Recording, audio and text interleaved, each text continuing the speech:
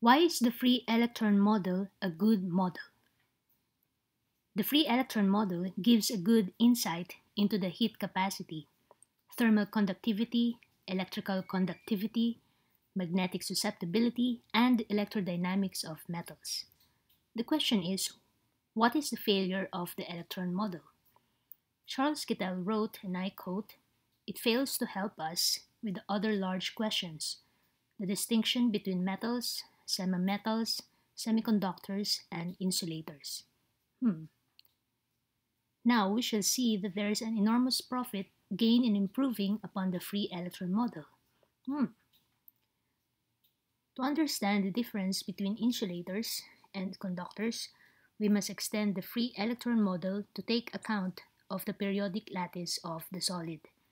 The possibility of band gap is the most important new property that emerges. Today's lecture is titled Energy Bands.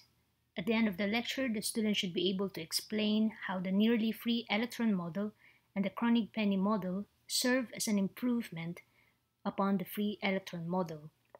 The student should also be able to explain the origin of forbidden bands, derive the fundamental result of the Kronig-Penney model, and solve the corresponding plot of allowed bands and forbidden gaps.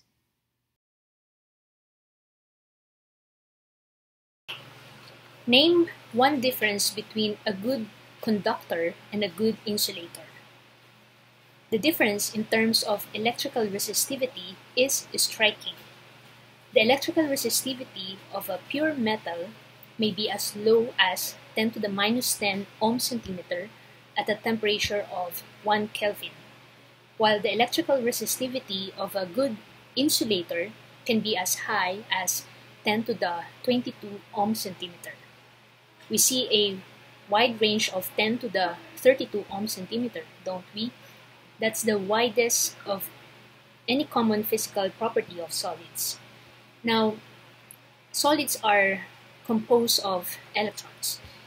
We shall see that the electrons are arranged in energy bands separated by regions in energy for which no wave-like electron orbitals exist.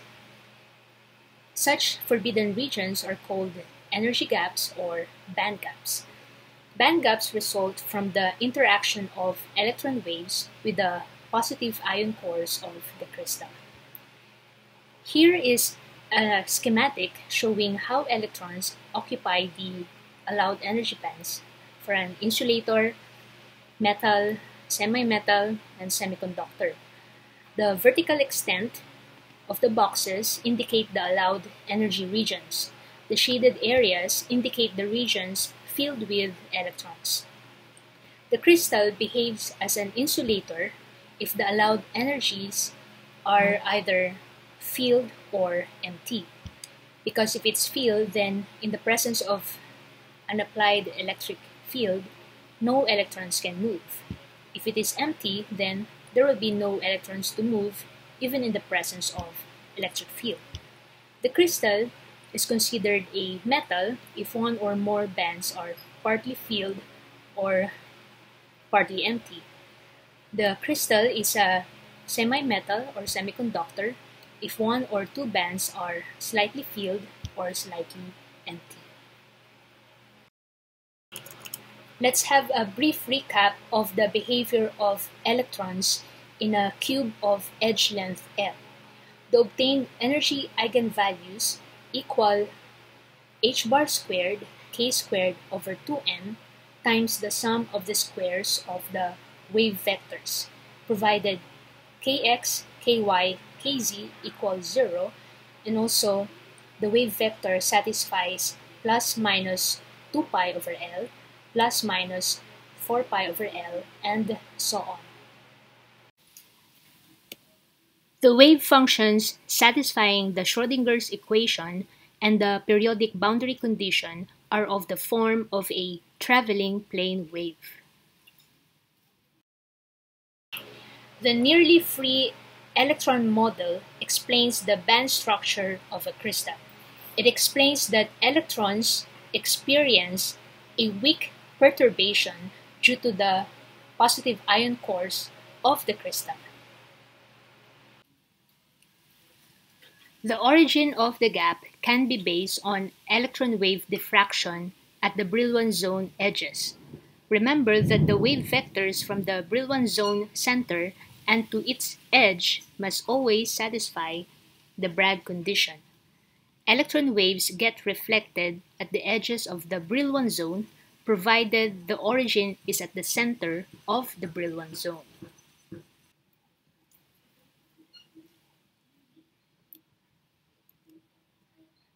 Those electrons away from the Brillouin zone are entirely free electrons, and the corresponding band structure is the left side figure. Energy is proportional to the square of k, as we learned from the free electron model. Now these electrons near the edges will experience interaction potentials delta. The corresponding energy values is the term similar to free electron plus minus the interaction potential delta. The corresponding band structure is shown as the right side figure.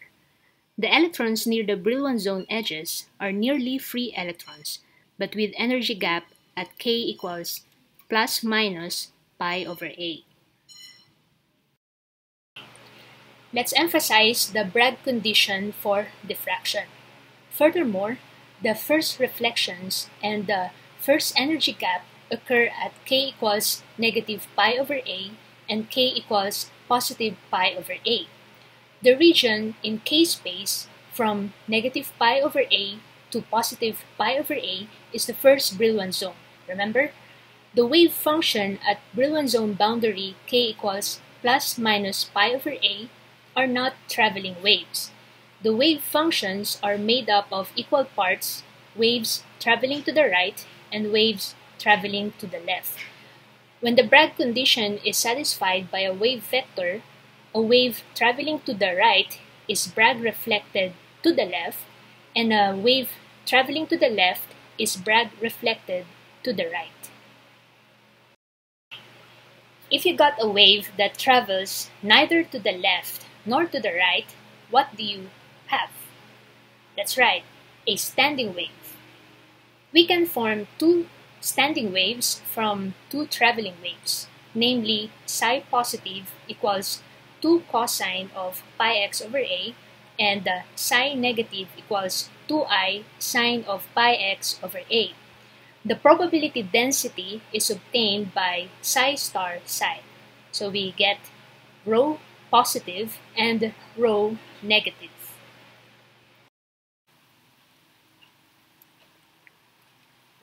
Rho positive describes the piling up of electrons, which have negative charge, on the positive ions located at x equals 0, a, 2a, and so on, as indicated in the figure. At these locations, the potential energy is the lowest. Rho negative describes that electrons are concentrated away from the ion cores. Before we leave this slide, let's appreciate Figure A. Figure A pictures how the electrostatic potential energy of a conduction electron varies in the field of the positive ion cores. We expect the ion cores to be positive because the atoms are ionized with the valence electrons taken off to form the conduction band. The potential energy of the electron in the field of the positive ion cores is negative, so that the force between electron and ion core is attractive. The wave functions at the Brillouin zone boundary are normalized over unit length of a line. Review the reading materials to recall how to do the normalization procedure. We write the potential energy of an electron in the crystal as U of x. The first order energy difference between the two standing wave states is given below. We see that the band gap is the Fourier component of the crystal potential. Now we are near the objective, which is to discuss the Kronig-Penney potential model. We will need the so-called block functions. Block proved the important theorem that the solutions of the Schrödinger's equation for a periodic potential must be a product of a plane wave and a function with the periodicity of the crystal. U sub k of r has the periodicity of the crystal lattice. Under the Kronig-Penney model, the potential model represents an idealized periodic potential of a one-dimensional crystal lattice. We start by setting periodic potential as a series of finite potential wells with finite potential barrier V sub 0, so that there is a possibility of tunneling. The wave equation, or Schrodinger's equation, is shown where U of x is the potential energy and epsilon is the energy eigenvalue. There are two regions of interest here. Region 1 has width A and 0 potential. The second region has width B and potential equal to U naught. The solution this time has the form as shown with the energy containing the potential U naught. We want the solution to have the block form to account for the periodicity of the crystal lattice. By the block theorem, the solution in the region x greater than A but less than A plus B must be related to the solution in the region x greater than negative B but less than 0. The block factor is the exponential function. The constants A, B, C, and D are chosen such that psi and the derivative of psi are continuous at x equals 0 and x equals A. These are usual quantum mechanical boundary conditions in problems involving square potential wells. 4 equations are obtained. These 4 equations have a solution only if the determinant of the coefficients of A, B, C, and D is 0. If the determinant is 0, or if we have this equation. The equation is simplified if we represent the potential by a periodic delta function obtained when we pass to the limit B equals 0 and potential U naught equals infinity, in such a way that we obtain Q squared BA over 2 equals P, or P equals M U naught AB over H bar squared. In this limit, Q is much greater than K and QB is much less than 1. So we got a reduced equation here. If we plot the left side of the equation for values of Ka with a capital K, the resulting plot is shown, provided P equals 3 pi over 2. The y-axis is clearly indicated to be the left side of the equation, while the x-axis is the dashed line with arrow indicated as Ka with a capital letter K. Now, the left side of the equation is equal to the right side, correct? Recall that the range of a cosine x or cosine Ka is from -1 to +1. Thus, the shaded region are forbidden regions. We can disregard them when determining the range of Ka. So we can indicate these Ka values are allowed bands while these Ka are forbidden bands. The big K is related to the energy epsilon. However, the wave vector small k of the block function is the important index. The dependent function should lie between +1 and -1. This determines the range of values of Ka with a capital K, which in turn determines the allowed energy epsilon. The sample plot is shown at the right. Note the energy gaps at the zone boundaries K equals pi, 2 pi, 3 pi, and so on. We have improved on the free electron model by including the forces exerted on the electrons by the regularly spaced, positively charged, essentially stationary nuclei. The qualitative behavior of solids is dictated by the periodicity of the potential. The shape is relevant only to the finer details. To show you how it goes, we're going to develop the simplest possible case of a Dirac comb, consisting of evenly spaced delta function wells. We place one electron in such a periodic potential in one dimension. Then, according to Bloch's theorem, the solutions to the Schrödinger's equation for such a potential can be taken to satisfy the condition psi of x plus a equals the Bloch factor and then psi of x. A real solid does not go on forever, and edges will spoil the periodicity of the crystal, hence the periodicity of the potential, and render the Bloch's theorem inapplicable. However, the amount of atoms in a crystal is of the order 10 to the 23. That's Avogadro's constant.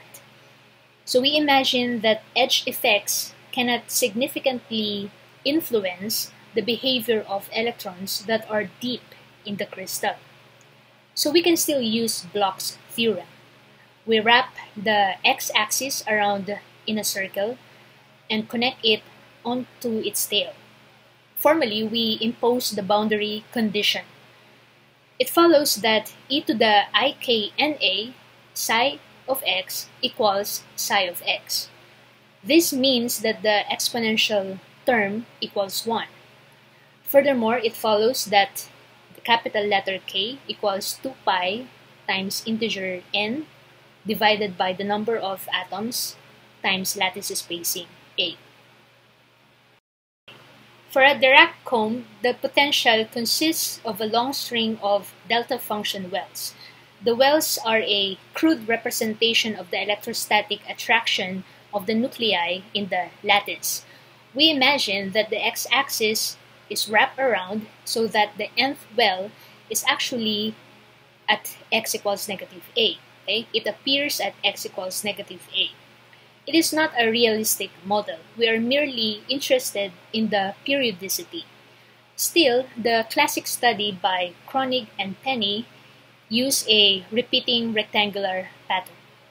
Now back to the Dirac comb. In the region x greater than 0 but less than a, the potential is 0. The Schrödinger's equation is given. We let small k to be equal to the square root of 2m E over h bar squared. The general solution is written in terms of sine, cosine, and the small letter k. For the second region, x less than 0 but greater than negative a, we apply Bloch's theorem. So the wave function is written this way, and the Bloch factor is expressed in terms of the capitalized letter k. We apply that wave function must be continuous, so we obtain equation A.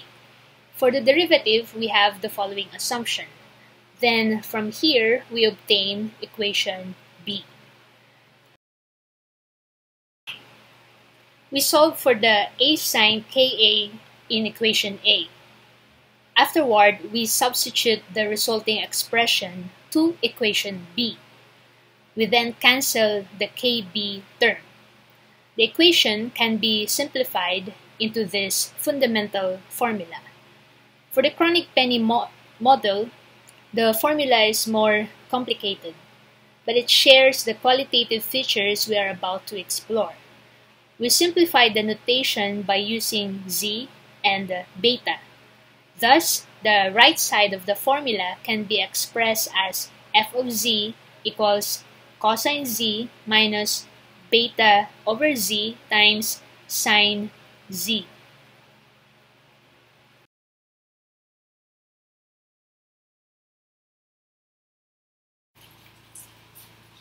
Shown is the result of plotting f of z versus z for beta equals 1.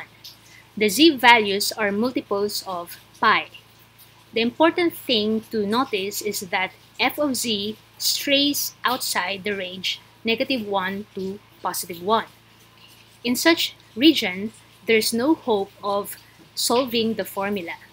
Why? Because cosine Ka must be less than or equal to 1. The gaps represent forbidden energies separated by regions of allowed energies. In the Griffiths book, the small letter is related to the energy parameter, while the big letter K is related to the block factor.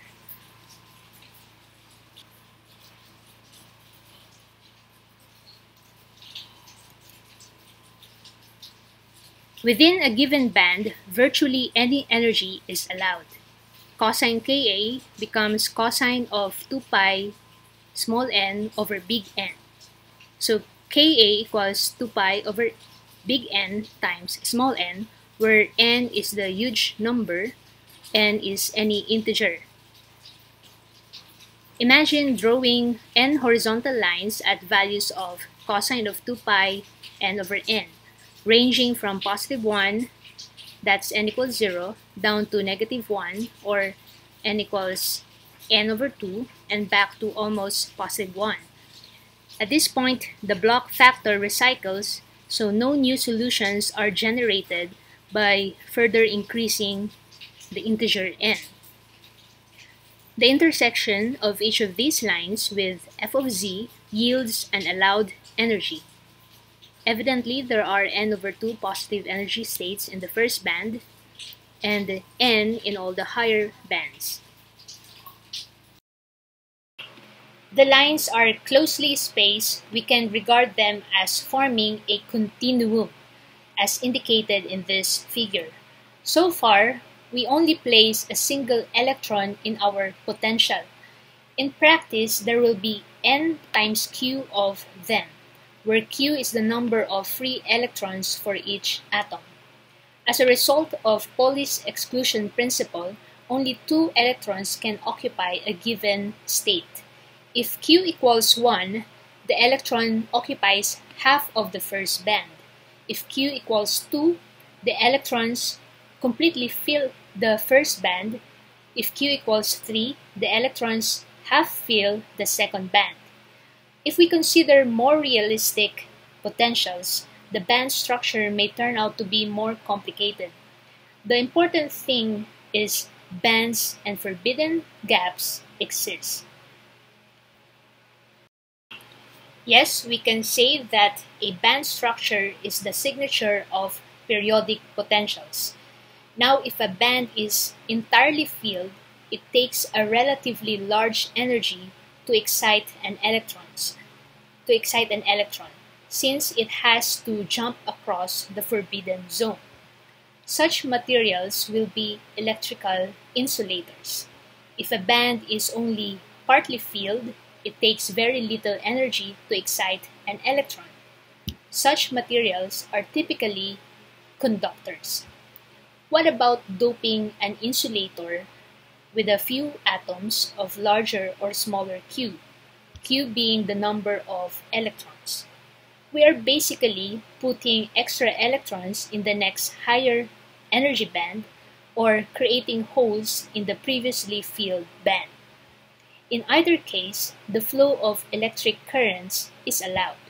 Such materials are semiconductors. So class, you see, in the free electron model, we expect all solids to be excellent conductors because there are no large gaps in the spectrum of energy. Solids are not distinguished into insulators, conductors, and semiconductors. It takes a band theory to account for the remarkable range of electrical conductivities displayed by these solids. Now you know, and as they say in G.I. Joe, knowing is half the battle.